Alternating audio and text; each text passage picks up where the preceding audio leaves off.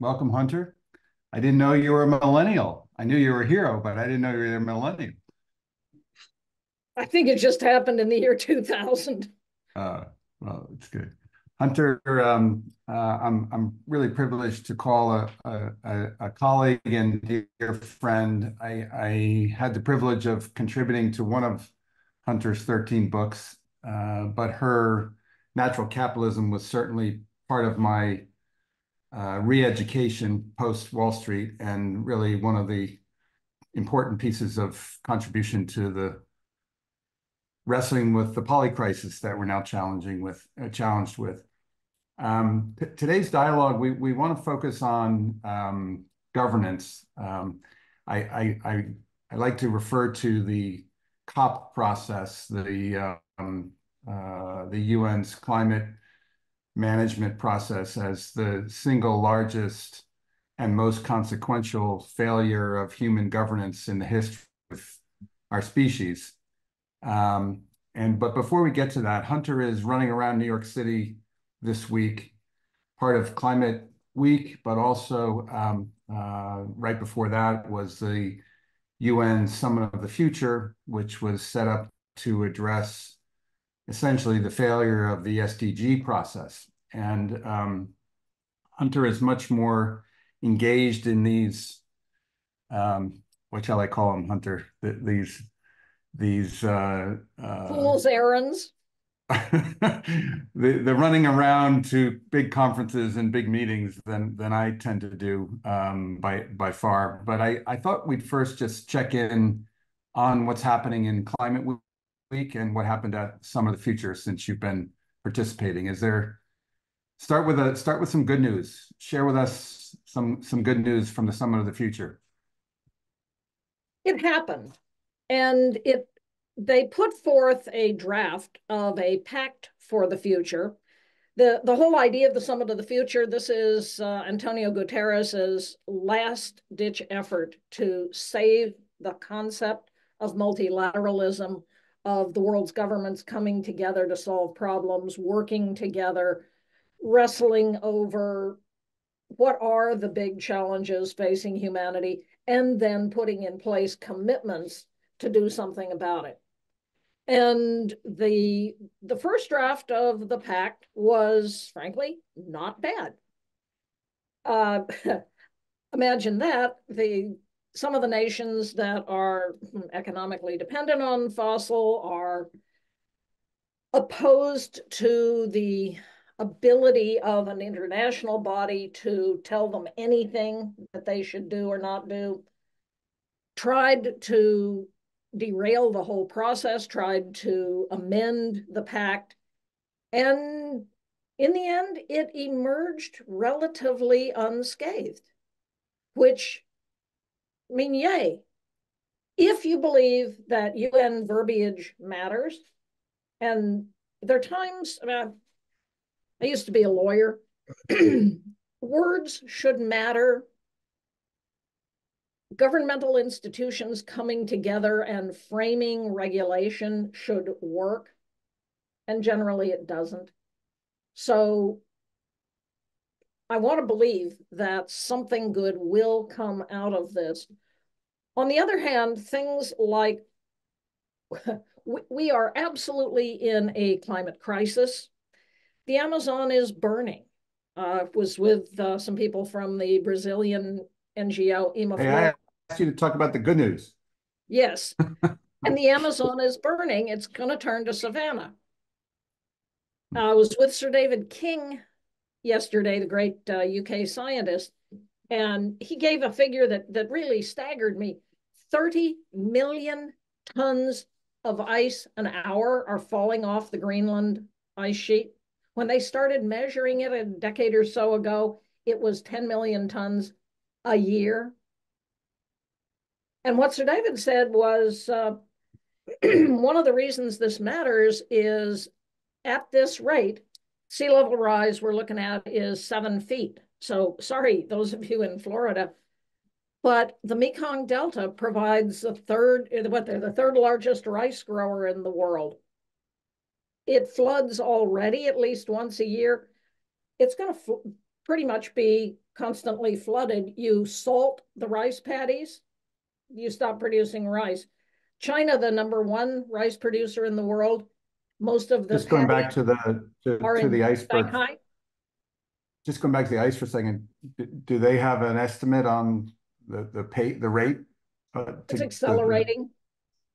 yeah, but How is long? 30 tons of ice 7 feet in our lifetime now all of a Oh sudden? yes, oh yes, Yeah, yes. Turn of the century. Excuse me. By 2050. And of course, that's all sobering. of these projections are if the behavior we're doing now keeps going, and it doesn't have to. So the most hopeful thing that happened to me here was I was in an extraordinarily frustrating meeting with a senior multilateral official who was essentially denying that the climate solutions that we know exist should be implemented. And I walked out into a table of 4 women from various financial institutions. One of them knew me and said, "Hunter, sit down." Like, sure, happy to. And the conversation went immediately to a very high level of knowledge about what's going on with the climate, what the climate solutions are, the business case for implementing them, and what they are doing in their own institutions to do this, how they are funding various solutions.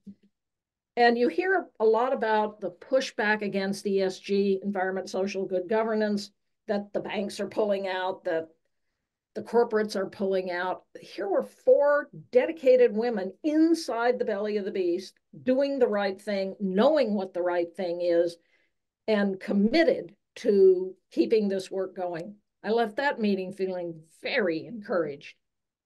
Hmm.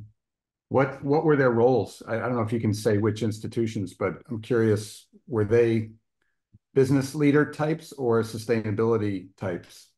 Both in CFO office, and agreed, this stuff needs to be in the CEO's office, in the CFO's office. One is very senior management at a big fund. One was a sustainability officer, but said that she has access to the all of the C-suite, and they're listening. Now, they're listening quietly. What we are seeing is what's called green hushing. Companies are continuing to do the right thing. They're just not talking as much about it because then they don't attract the trolls. But Yeah. they're doing it, and this was what these gals were saying. They are doing it because it saves them money. It's just better business. No polar bears required. Yeah, you and I have had this, I'll call it a conversation, maybe debate many times. I remain way more skeptical about the business leaders, business leading us. And maybe this is Well, here's a and good that's reason why. it's not because business people are bad people. It's because they're trapped in the system that we need to change. And I read a Bloomberg article someone sent me about a woman at, I think it was at Goldman Sachs, using the language of, we need to be realistic. And as soon as I hear someone saying we need to be realistic, I know the game is over. The game is lost. And I think one of the things that we've allowed ourselves to do is pretend that business can actually lead us to do things that are against our short-term interests. I mean, the entire finance algorithm is designed to keep business profits growing. And while you've pointed out relentlessly and consistently for decades, there's many things that need to be done that can be done profitably. There's also many things that absolutely must be done that are not only not profitable, but deadly to business interests, like stop producing fossil fuels, just for starters. And somehow we've allowed our kind of desire for business governance to lead us to confuse ourselves that we need actually call it government governance, which is a very different thing, to restrain us. And our government in this country has been set up. The U.S. Constitution was set up to protect private interests, and so we've used that framework to allow free speech to be, corporations have free speech, and so our political process is corrupted, and so we're really in a, we don't have the ability to have our government leaders tell us we can't do things, because they're trapped in a system of dependency on those same interests. So I don't know. I don't know if you agree with that. It seems to me both are true. Business can do things that are profitable, that are necessary to do, and we need a way to restrain business from doing things that are in their short-term interests, but in our collective long-term disaster. Sure. And one of the interesting things that's happening now is various jurisdictions that either are more threatened or are more enlightened are putting in place the kind of regulations that are going to force companies to grapple with exactly these issues. CSRD in Europe, the EU has that now as a mandate. I was in a meeting this morning with senior people from, of all things, the beauty industry, who, and we were talking to them about exactly this issue of short-term versus long-term thinking and the business case for behaving more responsibly to people and planet, an approach we call the integrated bottom line. If I can show you that being responsible is just better business, then you bake it into your business. And there are 13 reasons why, and at least 13 reasons, and no polar bears are required. And they said, right, and all we have time to do right now is comply with CSRD. Yeah. To which the answer is, if you had been having these conversations all along, you would already have your CSRD compliance, the sustainable development reporting requirements, what's called double materiality. And so then we got on to a more interesting conversation about how do you count all of this within a company? So if you use energy before we move on to that, Hunter, just on double materiality, I'm sure you're familiar with Bill Bowie and R 3.0's work around this subject, but just for everyone's sake, the idea, we're not in the weeds of this, that the concept of double materiality refers to the idea that we need to measure well, let me start with single materiality. The wrong direction that the whole ESG conversation got off on in the first place was to defend ESG, these environmental, social, and governance metrics, as risks that companies need to factor in order to do their duty to protect their shareholder interests. So it was an outside-in risk analysis. And trillions of dollars have been invested, trillions of dollars have moved from traditional asset management strategies to quote unquote ESG asset management strategies. Billionaires have been created managing these assets.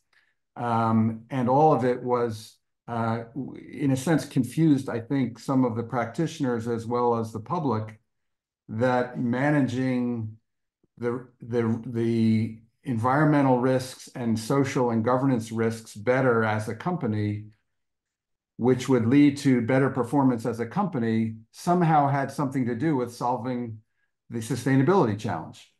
And so double materiality is looking at the outside-in risks, but also looking at the risks that a individual company poses to the outside, to society and to the planet.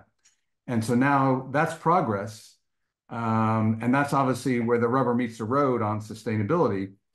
But there's a third piece, which we're still not largely having embedded in the conversation, which is the context. What does it mean for, pick your company of your choice, Visa, to have a, impact of XYZ on the climate or on society, compared to what, relative to what is the right share of climate of CO2 emissions that Visa, for example, just to pick one company, that's appropriate for Visa.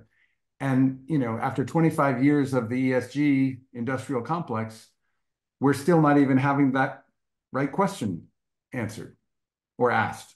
Is that fair? Sure. And again, if you come at this, well, you're the master on this. If you come at this from what is regenerative capitalism, what are the principles of doing business in ways that are truly regenerative, then getting the ESG stuff right is easy. You're already doing it. ESG was an effort to make up for the fact that companies aren't thinking regeneratively. They aren't doing business within the boundaries of nature's principles. And I said that this morning to this group who were throwing the term regenerative around. And I said, do you know what that means? Yeah, well, it's sustainability. No, it's Yeah. not. Yeah. You really ought to go and read John Fullerton's paper, Regenerative Capitalism, before you use that term at all. And they all wrote it down. So we'll see. Might have got Hunter, you. you continue to be my greatest cheerleader for my work. But honestly, we're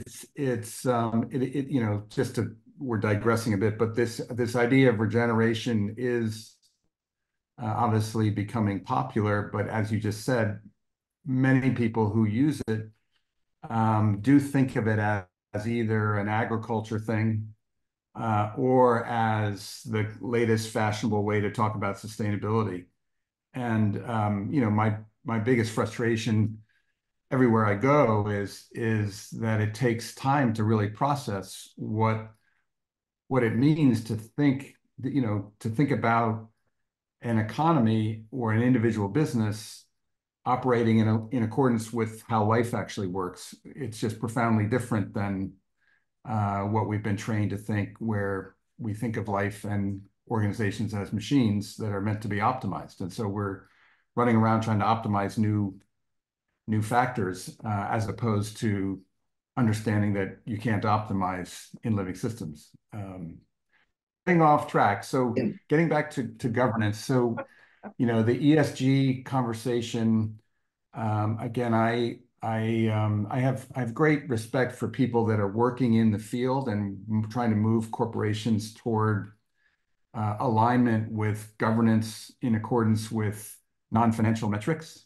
And yet somehow we've invented an entire industry and a way for people to make a living producing reports and collecting data that really has nothing to do with the hard decisions we need to make, which we don't need any data to make, which is we need to, for starters, stop burning fossil fuels. And of course, we continue to burn more fossil fuels this year than we did last year.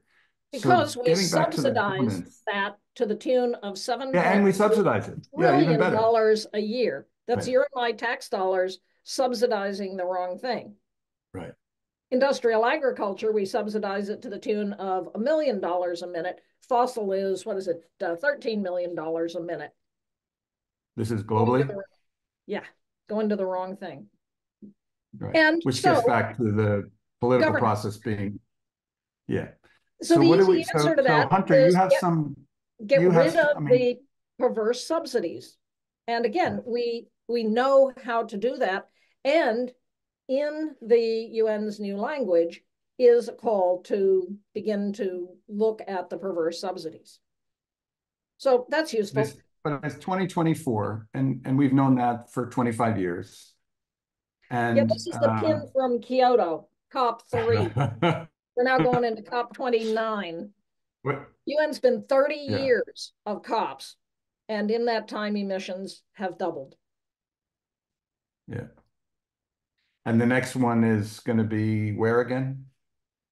Baku, Azerbaijan? Azerbaijan for our sins, a nation with very deep human rights violations. I just received an email this morning. Do not go. It will not be safe. Like, yeah, well, I'm going. So, but why do you go to these COPs, Hunter? Seriously. There's several reasons.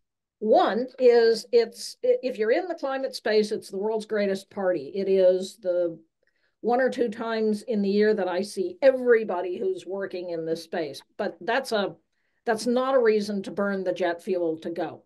I can get on Zoom with these people. The real reason to go is Now Partners Future Economy Forum hosts dialogues where we pull together the negotiators, corporates, NGOs, the youth who are there, and talk deeply about what are the solutions and then how do you implement them, regardless of the silliness that's going on in the negotiations, where, I kid you not, they argue over where to place the commas and brackets. We've negotiated everything that needs to be Yeah, it's negotiated. all pre-baked before they get there, right? All pre-baked. And then they barely agreed to something. Like at, what was it, Sharm el-Sheikh, they agreed to the loss and damage fund. Woo! $100 billion to help pay for the very real losses and damages in the majority of the world. And that 100 billion was what the nations are already paying for development. Nothing So it's added. just a game. It's just a game. Yeah. And so if you think anything useful is going to come out of the UN COP process, you're sadly mistaken. And it's designed that way. The Framework Convention on Climate Change, one of the Rio 3 conventions. There's one then on biodiversity, which will have its 16th COP in Cali in October. There's one on desertification, which will have its 16th COP in Riyadh, Saudi Arabia in December. And yeah, I'll be there. It was set up so that every nation has a veto. Saudi makes $1 billion a day. Every day they delay action on climate change. You really think they're going to do something? But we can do things. And so at Sharm el-Sheikh, we got together with SECOM, the group that I put into the chat. This is Sorry, Hunter, before you tell that story, let me just go back to the fact that everyone, right up to the Secretary General, knows what you just shared, right? Yes. Yes. So why do they continue? Like, I mean, I'm really serious. Like, I'll tell you why. The developing nations, the so-called negotiators get paid a per diem of $400 a day. So they get to fly out of country. They get a visa to go to wherever it is. They get paid $400 a day, and many of them just go shopping. They love going to the you're COPs. making me even more depressed. Yes, it is the COP. The Why actual does COP structure. Gutierrez is a good man? He is. Kofi Annan was a good man. I used the word man twice. I don't believe there's yet been a good woman running the United Nations. We may get one. Mia But Motley why is apparently in the running. Oh, good. But if these are good people and they understand the charade, and it must cost, someone told me it cost $1 billion to run the last COP. Well, the Emirates have it. They put on the COP of all COPs.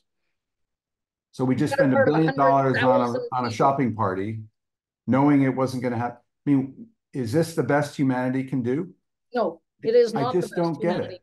I mean, I don't mean to sound like a naive kid, but everyone takes this process as if it's the serious process where you're supposed to go, and yet it's a complete joke, and it's 30 years of proof that it's a complete joke.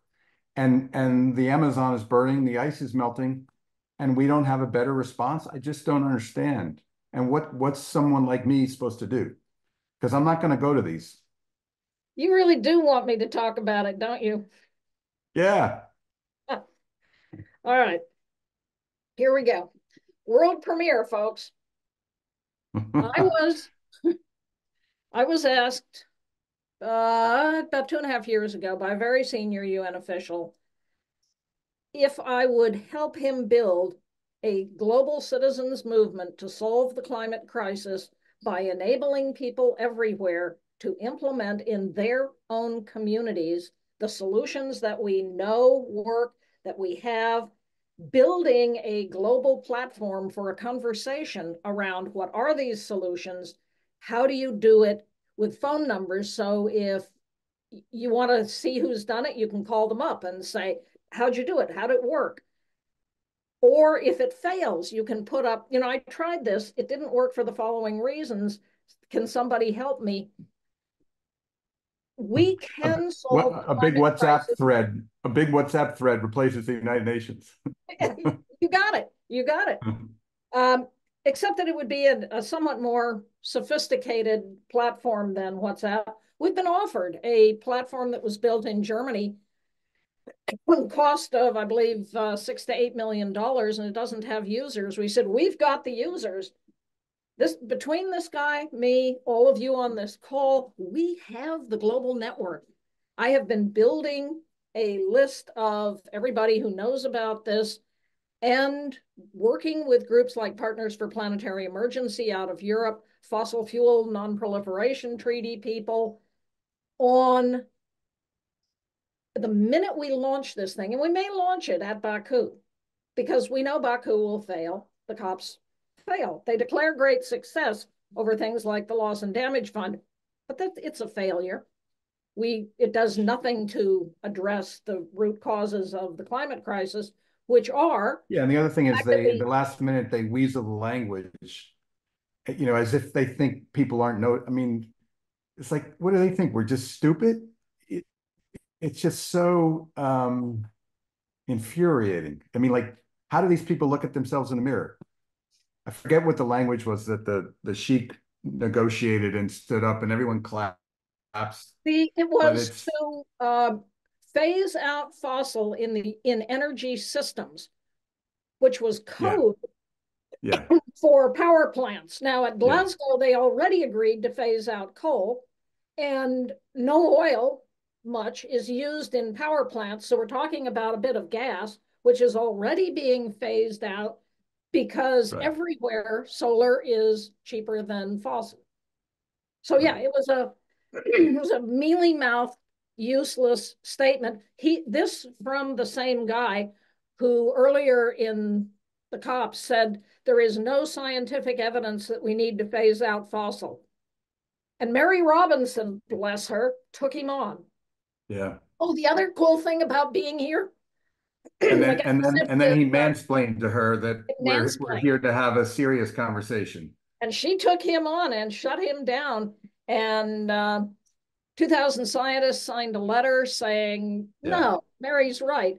Now, I got to meet and be with Stan Robinson, author of Ministry for the Future, which, if you haven't read, go read Stan's book, Kim Stanley Robinson, Ministry for the Future. Big, thick book, hard reading. It does have a happy ending. And it Hmm. is Mary Robinson who is the Minister for the Future, Hmm. which is pretty cool, eh? Yeah. Yeah. But despite that, the mainstream media still didn't cover the real story. There's no headline failure exclamation point on the running across the New York Times and the Washington Post and where the Paris Le Monde. I mean, it's the headline is success and a bunch of people clapping their hands. Yes, I year don't on year understand. on year on year. And we all know the hollowness of that. One of the reasons that we are launching this massive citizens movement is globally representative surveys show that well north of 80%, in some cases 89% of people want aggressive climate action, know we're in a climate crisis and want to see something done. But way south of 40% think anybody else feels the same way, which is to Hmm. say we all feel alone. And Mm. nobody's going to put their hand up if they're the only one. So we all sit here saying, but what can I do? I'm just one person. Yeah. Said 8 billion people. And as we bring people together and make visible what is happening in their communities, done by ordinary people, done by forward governments. You know, for years it was China was the bad guy. Well, we're not going to implement energy efficiency or renewable energy because China's just going to keep burning coal. Last year, China implemented half of all solar that went in the world. I saw China that. is That's going to stunning. hit peak fossil emissions by 2030, if not earlier. Yeah. Europe Think is about that. headed for China peak has emissions. China has put up half the solar panels on the planet Yes, in China. in China. And that doesn't even count the wind. Why? Because they Right. couldn't breathe. And Right. because it's cheaper. Solar is everywhere cheaper than fossil. So Cheaper give me helps, but you know, I gave a talk at the Club of Rome in Mexico. Do you remember what year that would have been? 2015, maybe 14. Anita, do you Probably remember? around there. Yeah. And I 2015, raised the issue 2015. that Anita knows. 2015. Native was there, yeah. So I raised the issue then that we're not even getting back to governance for a second, that we're not even yet having a conversation about what Saudi Arabia and Russia and Iraq and Iran and Mexico and Ohio, Pennsylvania, Alaska, Venezuela are supposed to do when we essentially require them to shut down the majority source of revenues for their economy. And you know, it's really no different than asking Brazil not to cut down the Amazon. It's just that the Amazon is still standing. But for for Venezuela not to pump oil or for Saudi Arabia not to pump oil economically is not that different than Brazil not cutting down the Amazon.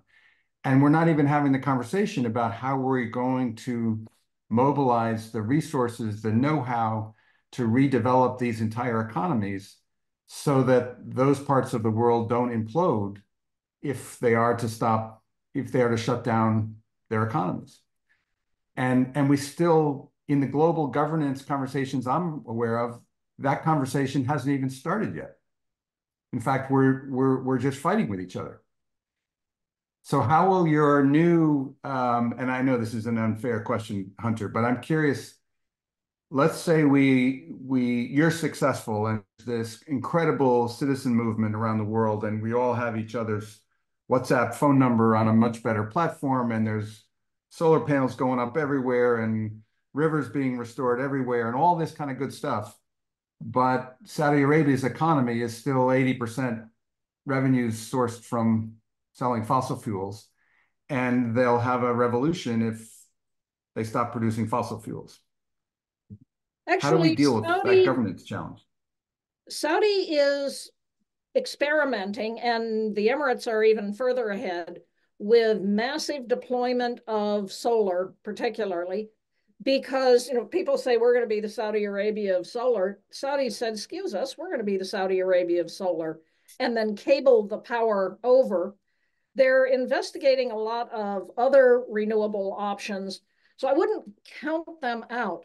It's just that right now it is so easy You're for them. saying that they'll be an exporter of electricity? I think they will be. It's so easy Actually, for them. on that, just to share a positive bit of news, I received a pitch the other day from a company that has developed some new kind of electric wire that is, 90% more efficient in transmitting electricity than copper, and would mean windmills can be a third the size and produce the same amount of energy. And it would mean that Saudi Arabia could export electricity much farther than today's technology would allow. So maybe that's not so far-fetched. The Saudis are also, and the oil companies are getting very serious about hydrogen. Now, I don't think that's the answer, but we do now produce a great deal of industrial hydrogen, steam reforming natural gas. And so if you can produce hydrogen with solar, with wind, turn it to ammonia, tanker it around where you need it, turn it back to the hydrogen. This will take off more of the use of gas. And we are going to EVs. The work of Tony Seba, S-E-B-A, at Rethink X. Tony's basically said by 2030, 2035, it's all over but the shouting. We are electrifying everything. And as we do that, there goes Saudi's business model. They see this. Again, the Emirates are even further ahead. They understand they have a limited window to keep producing this stuff. And so they need to start investing in the alternatives. It's one of the reasons Saudi is hosting the desertification COP. They have a lot of sand. And if you get your mobility, best of all, through being where you want to be, next best of all through walking, biking, next best through good public transit. And you see, they just announced a high-speed train from Berlin to Paris. We're getting long-distance high-speed trains in. Those are electric. Yeah, then, Boston to New York might be a good idea. Might be a good idea. Although I did that trip just the other day coming down here for Climate Week. The rail bed needs to be rebuilt. I know. I can hear them working on it every night from my house, just so you know. Yeah, I passed right by your house. I waved. When you stop using the product, the market for selling it goes away. And we're very, very close. Study out of Cal Berkeley, Goldman School. By 2035, the US could be 90% solar, wind, renewables, and save $1 trillion a year by doing that. Mark Jacobson at Stanford has again and again and again shown we can power the entire world renewably. Christian Breyer in Europe has shown the same thing. So that's half the solution to the climate crisis profitably. The other half, of course, is regenerative agriculture.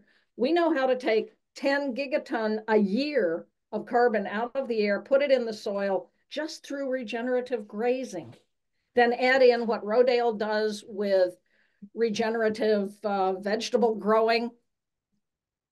There's the other half of the solution. So what do you do? It gets back to the governance question, though. I mean, I'm obviously I'm fully on board with that, but yeah, because the fastest way to transition to renewable energy and regenerative agriculture would be to flip the subsidies out of the bad stuff and into the good stuff. And we are subsidizing the good stuff, but we are stuck because of our governance failure. Not only are we not cutting the subsidies, we're not, increasing the taxes on the bad stuff, which is what we should be doing. But let me let you finish your vision on this. Call it a bottoms-up citizens movement to break the stranglehold of the failure of the United Nations. And I think it's noteworthy to say that this includes some people who are very senior in the United Nations who are participating in this. So that to me is a very hopeful sign, because that sends a signal if that happens. This is not my idea. Honestly, I was going to hang up my spurs. 2.5 years ago, I was going to quit. My husband's been after me to retire, stay home, ride my horse, watch an eagle fly. Other than the delight of talking to you right now, that sounds like a mighty attractive idea. I would love to get the hell out of New York and go home and just stay there. And he pitched me on this idea, very senior UN official. And my first thought was, that would be enough. I've been asking myself, do you add up everything I've ever done? Is it enough? No, we're losing. Do I know what enough is? No. Then why burn jet fuel? Why go down the road? He pitched me on this idea. That would be enough. And so and then he looked at me and said, will you join me? Let's see. I promised my husband I was going to retire. And I looked at him and said, I will ride for your brand. And I said, you have no earthly idea what that means, but you'll figure it out. And what it means is I am all in. This is the rest of my life. I am committed to making this happen. And again, there is this vast network of people who know about this, who have said, I'm in. And it's happening. It's not a if it happens, it's when do we choose to announce it? Because yeehaw, nod your head, pull the gate. And last I checked, you could use $10 million to well, I give it need a to little build boost out the garage. 10 would be sweet. I need to build the global team. And, you know, all of us have been volunteering. We need to be able to pay people on every continent, particularly in the majority of the world, who can't afford to volunteer. And as soon as I reckon I need 2 million a year. That will run this thing. And then what will happen in terms of governance when people realize that they can implement the solutions, that by talking with their neighbors, by working together in their community, in their neighborhood, in their region, they can govern. Yeah. They can. No, I mean, as I solve all the shared, Hunter, problems. it is completely aligned with what I see happening in the quote unquote regenerative space. This, you know, the bioregional movement, you know, for healing landscapes is very much the same concept of people feeling agency that they can actually impact in their own, you know, in their own place and get super inspired and energized around it. I was just at a meeting on Friday last week in Greenwich, Connecticut, of all places, and we had a collection of bioregional regenerators, including several people from the local indigenous community. And it was fascinating to see how all of us well-meaning non-indigenous folks, um, and you know, we had our agenda and we had our work plan, and then the elder that was there from the tribe started speaking, and the whole room just quieted down, and the agenda went out the door, and everyone just started listening. And someone shared with me that this is a proverb in Crazy Horse. I forget what it's called, but there's a famous proverb which essentially says, someday they will come back seeking our wisdom. And I think this is, you know, your vision is another example of shifting the power of the change from top down to you know, truly empowered participation, to use one of the principles I like to talk about, which is very different than you know, than inclusiveness, right? This is not a charity thing. Let's be inclusive. This is actually the way life works. Is all participants in the life process are empowered to participate in the process. So I do think your vision could hold great potential, more for what is unpredictable than my understanding, my analytical understanding of what it could achieve that is predictable. So I'm very hopeful for that and find it very exciting. I've done my I'm best sure. to embed your principles. Yeah, well, they're not mine. It's just an observation of how life works. What a Well, this concept. is not my idea. This is all of us together. Yeah. But it is the only thing I have heard of that I think has the capacity to take on the scale of the climate challenge. And I said this yesterday to a senior UNFCCC official. I said, I'm not sure we need UNFCCC. He was whining about our budget is being cut. Yeah, your budget's being cut because you haven't done a goddamn thing. Hmm. How about we take that budget and put it into enabling people everywhere to do this? There's a guy named Rich Wilson out of the UK who has Global Citizens Assembly. Why don't we have the UN by lottery? People apply to be UN representatives and are chosen by lottery from every country and then Hmm. come together and make the decisions that are needed. That would be true multilateralism. And Yeah. he's proposed it to Guterres, who likes the idea, and they're going to trial it. We should try it in the US Congress. Now, there you go.